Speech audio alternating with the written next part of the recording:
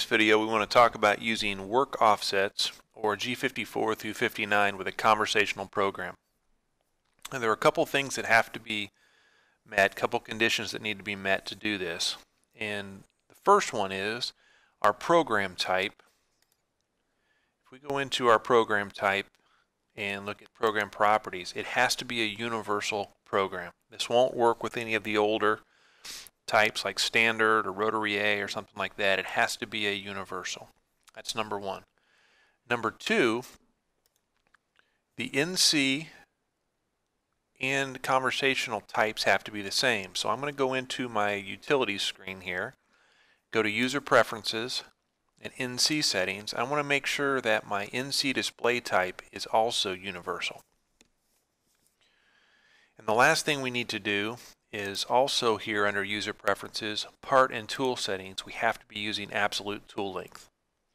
If all those conditions are met, inside of our conversational program, we can insert a block, go under the miscellaneous, more, and you should see this work offset button. If it is grayed out, that means that one of the conditions that I just mentioned haven't been met. If you go back and make sure all those are correct, then this should be selectable. And it's going to put a block in the program called work offset, where I can pull down from the menu, select the G54 through 59 or one of the 93 auxiliary offsets that we have, and be able to use that in the conversational program. So if we go back to the review screen, we see that block 1 is work offset using G54.1 offset 1. This is an auxiliary offset, location 1. So from that point on in the program, it's going to use G54.1. P1, if I were to do some blocks here, maybe had two vices on the table, I wanted a G54.1 P1 to be my left vice.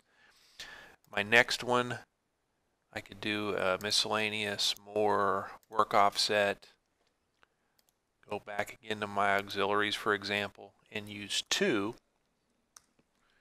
Then from that point on in the program, it would be referencing this new work offset location. So this is a really good way to be able to switch back and forth between multiple setups, or having a vice or something that's set up all the time, where it makes it easy for me to set this job up. All I have to do is call up the work offset that I know has already been touched off, and regardless of whatever I have in my part setup, once it sees that in the conversational program, that work offset will become the active work offset.